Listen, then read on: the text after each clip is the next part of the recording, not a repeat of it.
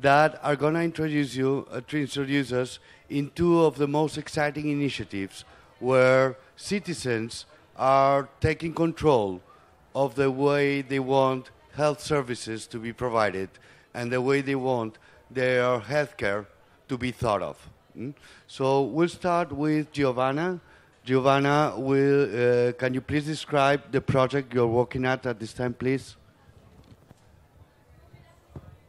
It's open. It's open. Okay. Thank you very much for inviting me here. And it was such a long walk for me because I'm living in Paris and I work here. And my project, the huge project, is a web platform, which is also an organization, a patient organization dedicated to cancer. And the aim of this organization is to involve or to try to involve patient, caregivers, or people concerned, but also citizens, in building the healthcare system. And why do we work in this sense? Because we are pretty persuaded that people, every citizen is more or less a potential patient, is more or less a potential caregiver, and is also a contributor. And cancer is a disease which is really democratic. So everyone is concerned about this pathology and also about chronic disease, which are more and more present in our society. And so we need our society to evolve, to change concerning these issues, and we think that people have their word to say to authority in order to be a co-designer of this evolution. Okay. We'll talk more further. Could you briefly introduce your project, please, Geraldine? I'd like to start with a personal story. There's a story about this kid. He's 1 year old and he cannot breathe. He wakes up in the morning and he has trouble breathing. So his mother worries sick, and she takes him to the hospital, and the thing gets worse and worse, and they have to almost put him with an artificial respirator. But in the end, the problem solves. It takes, I think, 10 days, and mother is happy. The kid is leaving the hospital, and so the moment when the mother picks up the phone and asks for the clinical data, silence, pause. And after a couple of seconds, the voice from the other side of the phone says, "For what do you want the data?" I'll rephrase. "For what do you want the data?" That was me. I'm a scientist, and above all that, I'm a mother. That data belongs to me. That data belongs to my son. I'm just fed up of not having access to information. And I can give you a million stories of a million people, or millions of people that suffer different diseases or that are perfectly healthy, and suddenly they just have this amazing illness and they die 2 days afterwards. What on earth is happening? Why is it that health is still a mystery? So having that in mind, we said, why don't we use the power of crowdsourcing? Why don't we use the power for crowdsourcing for information that's related to health?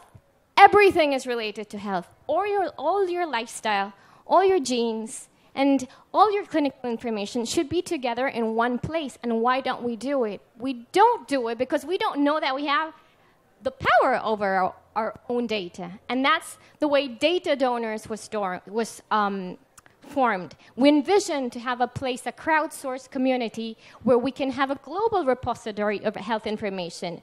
And this information is really available to all, not only to the labs, but for you and any person around the world that has great ideas and want to get the data, crunch the numbers, and make data-driven hypotheses. Thank you so much for this personal story. I would like to come back to you. Could you tell us about your actual project? You're working with cancer patients, trying to design home services that are equivalent to hospitals, aren't you? Okay. So just a small reaction to Geraldine. It's very interesting that the origin of your project, and I think that many of these projects come also from personal stories and from context, because I was considering that here in France, the juridical picture, the juridical frame allow to people since 2002, from the Kouchner Act in 2002, to have the right to get their data. Everyone who is treated in a hospital has the right to have his own data. Not to share all the data. We don't have necessarily a space to share the data. The data are conserved by the national assurance, and the access to national insurance is not very easy. But anyhow, everyone here can get his own data. Well, and the project we are talking about, Javier was talking about, is a project that we are realizing this year, and it's a project that is very, very important for me because of the methodology, because of the cause, because of the aim and the goals and the methodology. The goals is the first goal is to involve again people concerned from cancer, and especially concerned from home care, to participate to the design of the evolution that healthcare system in France and in many other countries put in place in order to transfer people from the hospital to home.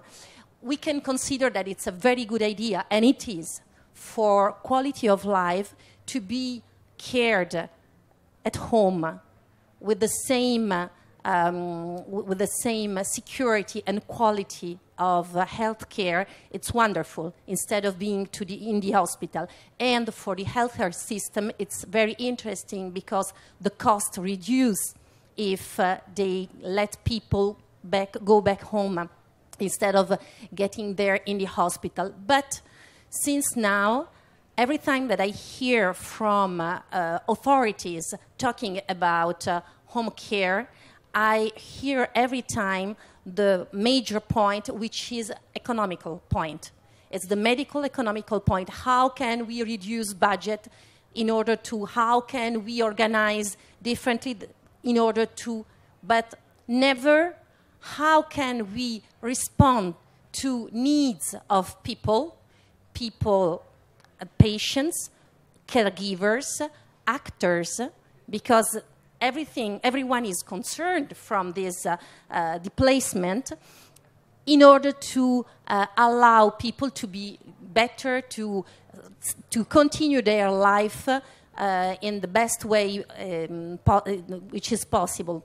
So we decided to ask people, and we started with methodology which is based on the social design. So instead of make a great survey or a great etude by anthropologists, by sociologists, and in order to have the good way to do, we decided to ask people and to do this research with the social design. And so we are getting over and over, and we hope that we will have some answers, very, very good answers that will be useful for us to go to the candidate to the future election next year, and in order to make some lobby and to involve all the results of this great project to their political issues. Thank you so much. This is a great example of citizens designing the type of care they want to receive at home and trying to lobby the next president or the next president for that to become a standard.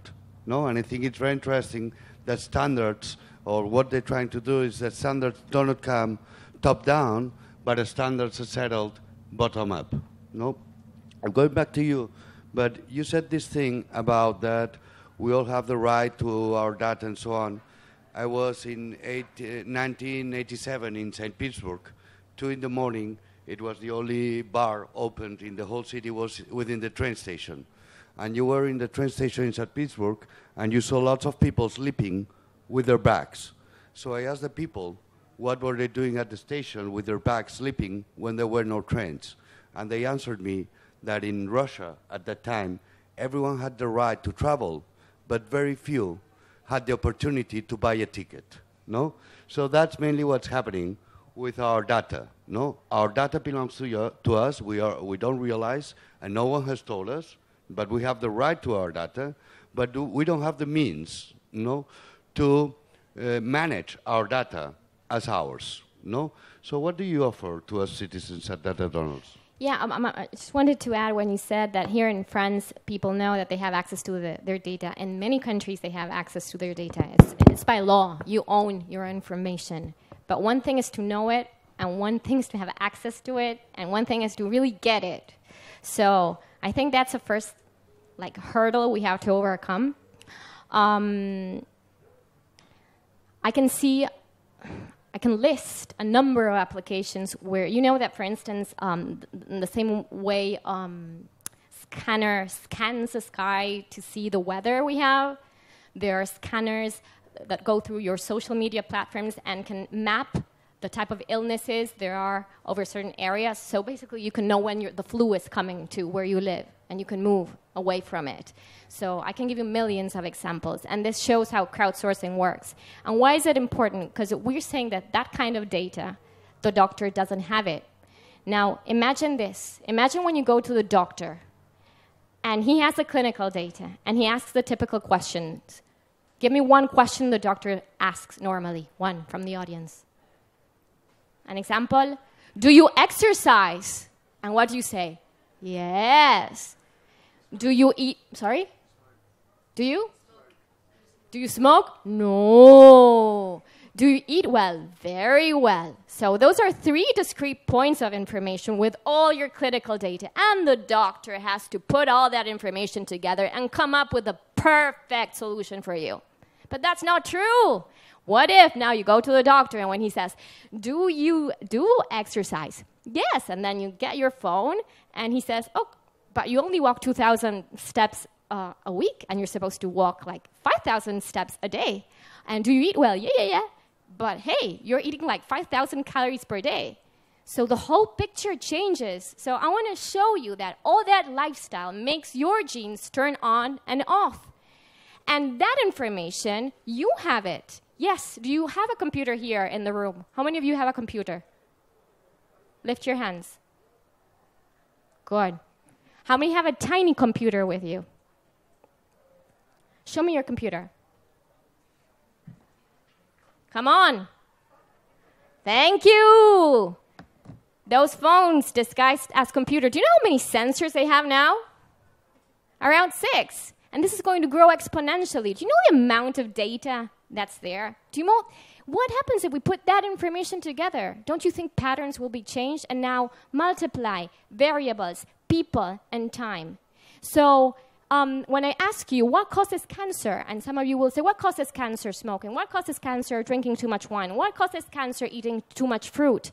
I can give you the same number of studies that say the opposite. And that's happening because studies are made only on 20 people, 100 people, 150 people. Now, let's grow that. Let's start analyzing information, but from millions of people. There's not a single study that has assessed 1 million people in 10 years, for instance. And we can do this. We can do this if we unleash the power of our data. And the only way of doing it is if we say, what if we de-identify the information and do a whole huge cloud of that available to all and not keep it here in your pocket?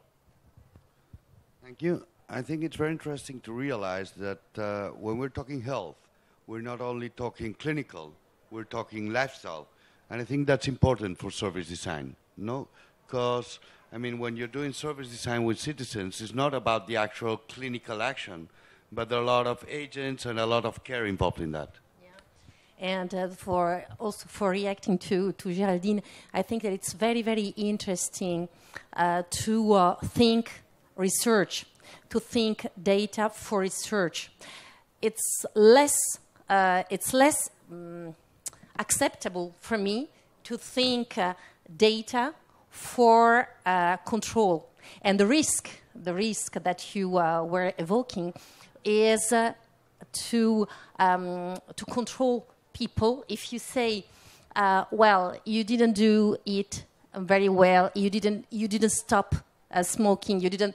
I mean, this kind of data, if they own to people, to the person, to the individual, it's important that the individual can choose if he wants to show them to everyone, to his doctor. Just a second. Following, no, because she said something very important. You're co-designing services with citizens. Do you ask them whether they smoke, whether they exercise?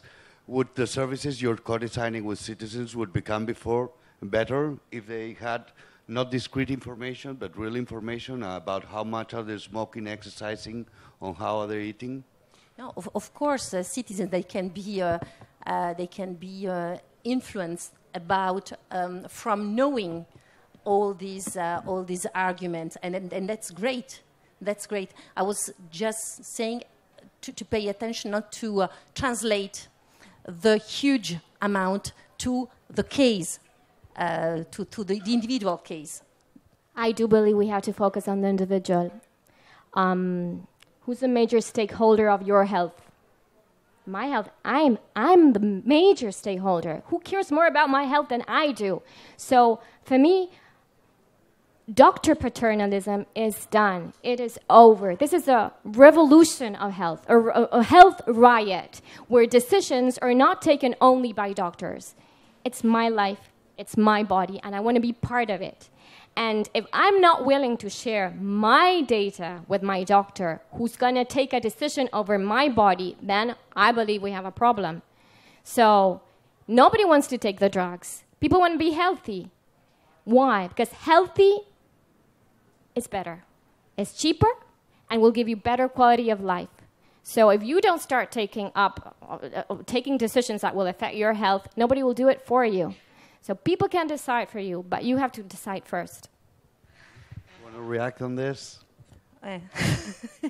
I think that it's very theoretical. That's great. It's very theoretical. If everyone could act as if he knew that what is important for him and for his health, that would be great. But we know that there are elements in society, inequalities, culture and social culture inequalities, who push people to have behaviors who are not always the correct behaviors. But for this, I think that what is important is education.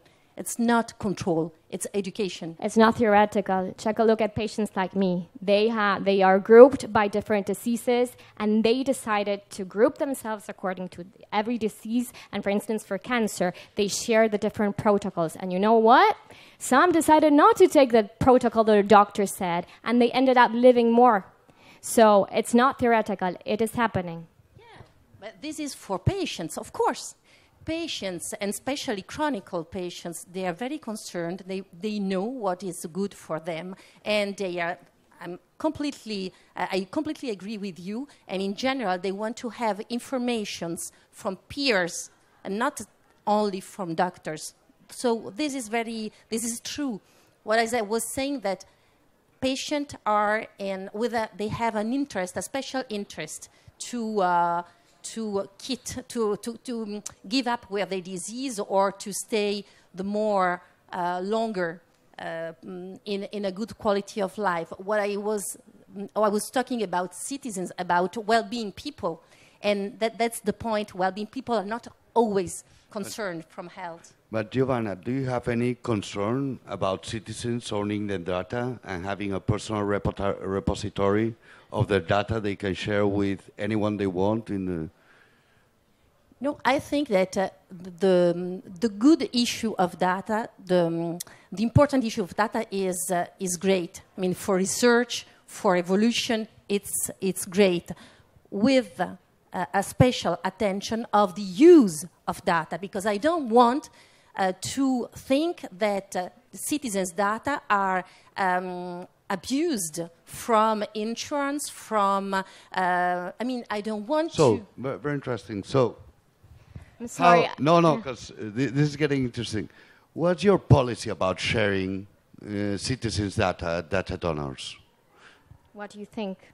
I know, but I want the people to know. It's for me, it's just, I believe people should share their information. The information is out there. You're sharing just for the fun of it. You're sharing tons of information on Facebook, Twitter, or any social media network.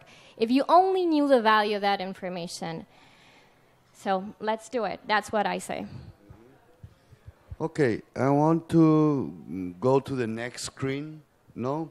And next screen is genetics, no? Our health system is based on symptoms and trying to know what's going on and so on. But genetics is absolutely digitized. You can have 23andMe analysis for $100. It's not a complete genome, but it's good enough to know whether you have a high risk. There are lots of stories of you borrowing your genetical material to a laboratory and then patenting your own gene, no? So that's where data become transcendental. No, how do you see genetics coming to change the way we think about health and the way we think about health data especially? It's a tricky question. Yeah, genes cannot be patented because the whole genome is it's for the universe.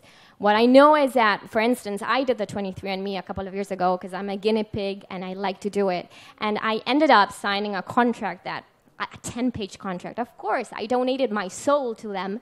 And yes, and last year I found out that Genentech was bought by 23andMe was bought by Genentech. So basically they have all my data and they can do whatever they want with that. And I'm not sure I'm very comfortable with it. But as a scientist, I say, okay, if they can come up with better options for better treatments, then let's do it. And also regarding to one of your comments that you said, healthy people are not very into health. I'm not sure about it. I like to track a lot of stuff about me, very personal stuff, and I like it. Why? Because people like to compare themselves. Why on earth they are tweeting about what they run, what they eat, with whom they are dating. There's a lot of data about your health. You do not consider it part of your health, but it is part of the health. And people are sharing. Why? Because people like to compare themselves to others. And now, what if you could find a community where you could compare yourself and see the other choices, the choices that the other people are making, and they are describing those choices as better choices to improve the quality of life? I would go for it. Any comments?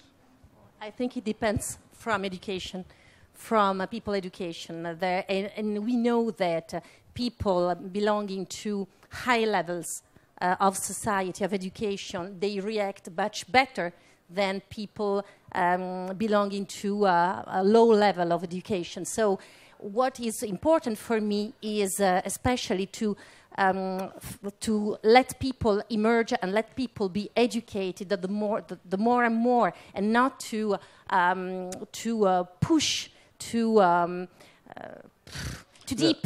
deepen the difference between. I completely agree with you, and education is the first step we have to overcome. But then again, if you take a look at the Data Donors platform, the idea is to democratize health information. And how do we do that? If we make a global repository of health info available to all, it means that great pharmas or great laboratories can crunch the numbers. In the same way, some little person with no education whatsoever in the middle of nowhere can have access to that information and still can come up with great ideas and great hypotheses. So...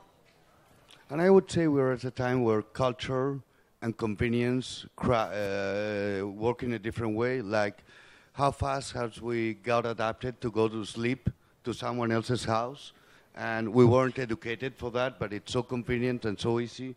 And there's so many testimonies that works better in some occasions, no? So I think we are but still there's fast convenience and better alternatives make our society change much faster than we had ever thought.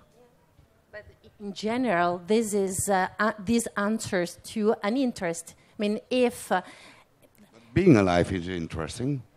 Yes, of course. But well, in this idea, all the tobacco factories would be closed. So why people still keep on smoking? Because this responds to something that they need. I mean, and this is the point, is work on why do they do this? Yeah, they keep smoking because smoking is an addiction. And then the same way you're addicted to other stuff. The idea is, what if, you know what? I'm just tired of listening from the TV. There's a study that says that if you drink 1 glass of wine, it's equal to jogging 1 hour a day. There's a study that says that coffee cures cancer. There's a study that says that if you fart too many times during the day, that's less probable that you have cancer. There's a study. It's so distorted, those urban legends, and it's time to stop all that.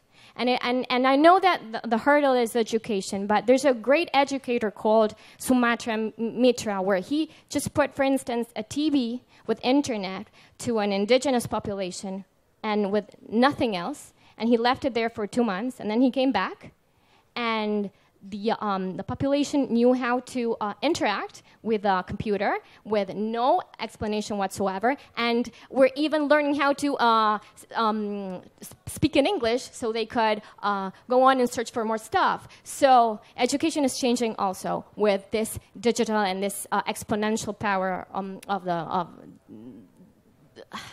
the computational power, growing exponentially. Okay, thanks. I think it's clear from the debate so far that we are in transition, that we're all aware that we have more rights to our data, more capacity to influence the standards on which health systems are delivering services, be it at hospitals or at home, that we see there are conflicts because we're in transitions and we don't know how this will end. But I would like to open the floor to any questions we might have. So please raise your hands, and Albert will be distributing the mic. Hi. I would like to know how you manage the privacy of the data in data donors. Yeah, privacy is a very important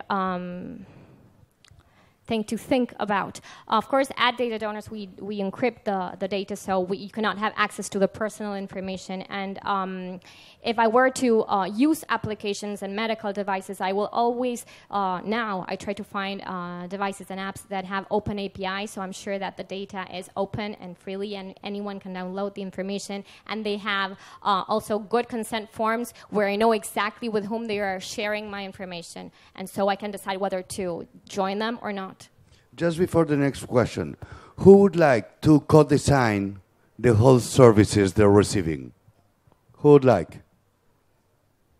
Who would like to have their health data, clinical data, lifestyle data, genetical data on a personal repository? No, so we're prepared for that. On a personal repository. I have another question here. I'm just curious if attempts have been made to work together with physicians and academics and citizens. Like, you're a scientist, so you're smart, you have that knowledge, but you think about the training that a physician goes through or an academic, they have that. So it seems to me that maybe there's a solution where they can work together with citizens. I think that one of the solutions is what my co-speaker said before, but very self-explanatory endeavor that's going on. I don't know if you heard about ResearchKit. Do you know about ResearchKit? Apple has created a framework for scientists and doctors called ResearchKit. Basically, it's a couple of templates, yes, where any researcher can design their own experiment and will help enroll their patients into this experiment, or it's not an experiment. Imagine you're a doctor and you want to ask a couple of questions and follow up your patients. The success of this project was so huge, and you have apps for Alzheimer, for postpartum depression, for breast cancer, for melanoma, and for a couple of more, that they launched a couple of months ago, CareKit. And CareKit is for another framework for developers that want to develop any app that's related to lifestyle or well-being so that people can just start writing down or tracking what they want in order to make better decisions to improve their quality of life. Maybe Giovanna would like to comment on how physicians and hospitals are co-designing services with citizens as well. Do they play the game? Yeah. Well, last year we had a project. It's not a genetical project or a data project, but it's an organizational project. The regional agency of health asked us to answer to the question: how do we better offer the healthcare to citizens in this territory, which is the Île-de-France region, and how can we do, especially in cancer care? So we asked to people. We launched a call for witnesses, and we collected 250 stories about people. And so we analyzed the history of people, and we found the point of the obstacle, the point of difficulty for the journey of people, and we collected them and we gave them to this authority, to the agency, and they engaged themselves to put all these contents into their strategical projects. So this is a way for us to avoid the authorities, to stop the authorities, to listen only to the professional. Because in general, what happens in healthcare is that only professionals, they know what is the good for patients. But we don't ask to patients directly. So that's what we do in general. And just a reaction to again, no, just in general for the question of data and for genetical research, I just wanted to ask you who in this room is ready to accept to have the answer of his genetical picture. I mean, is everyone ready to read on a paper which is the risk to be exposed to a huge or grave disease? I think that, okay, but there is an ethical point of view that we need to think about, to discuss. We have a quick reaction here to this comment, and then the last question, and we'll need to... Yeah, I just want to say thank you for the information about the apple. That's wonderful. And I'm getting the sense that, like, it's a little bit disruptive in the approach. Like, let's try it with the citizens, and then, because maybe not as enough happening. Just to give a bit of context, I'm from Toronto in Canada, and I work as a physician leadership coach. So I'm working with doctors who want to make a difference in the healthcare sector. And so that's why my question was coming about working together. And just to give you another example, one of my physicians, like his project, they do these action learning projects. His project is about parking. If you think about going to a hospital, I don't know what it's like here, but it's expensive, it's preventative, and he's got a whole survey going with patients, so really connecting. So I just hope that it can come together, but I'm here. I love hearing what you've been sharing. Thank you. Thank you so much. Last question. Last question. My question is about the research kit, also application. I totally agree on the fact that the patient should own his own data and use it for himself.